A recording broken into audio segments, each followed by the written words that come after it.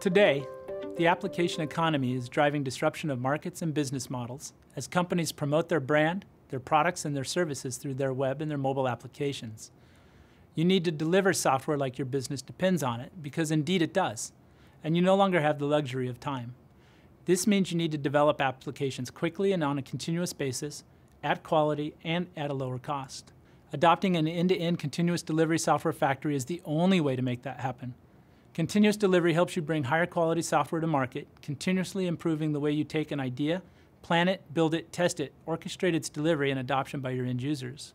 By integrating the processes and the toolchain across all these stages, you can eliminate the friction points in your software development lifecycle while ensuring your applications are aligned with your organization's business objectives.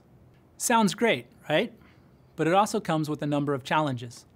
For one, developers can't get the resources they need to develop the applications and run the unit and regression tests of each component. And when your code moves over to the testing environment, you experience even more bottlenecks. Take, for example, the fact that 70% of all testing is still manual. Then, once the code is finally ready to be deployed to the production environment, you have to juggle so many disparate tools that they aren't fully integrated to get this job done. This is only further complicated by composite applications and microservices which require parallel deployments. But we can solve that problem by applying the 3 pillars of continuous delivery that work hand in hand: improving the velocity of development, becoming an agile testing team, and automating the code pipeline end to end. There are a number of ways to improve development velocity. Implementing an agile approach to development can reduce the cost and time to deliver by 30 to 50% when compared to a waterfall-based approach.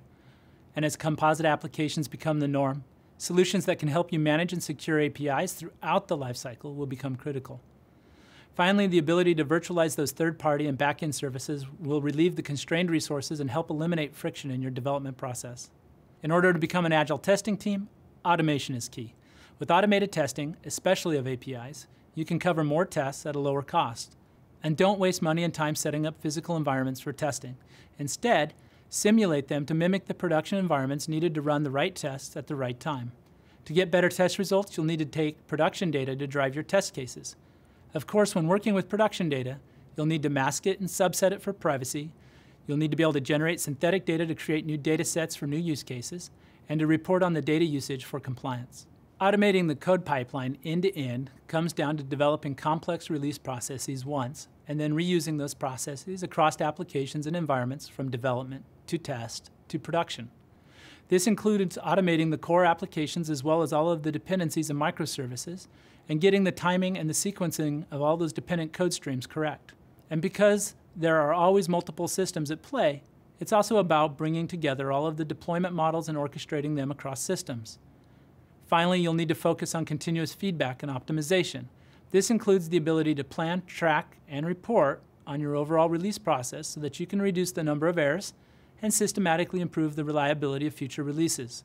Everything in the ecosystem must be integrated and working together to truly harness the power of continuous delivery, which will put you well on your way to translating your effort into real-world business value.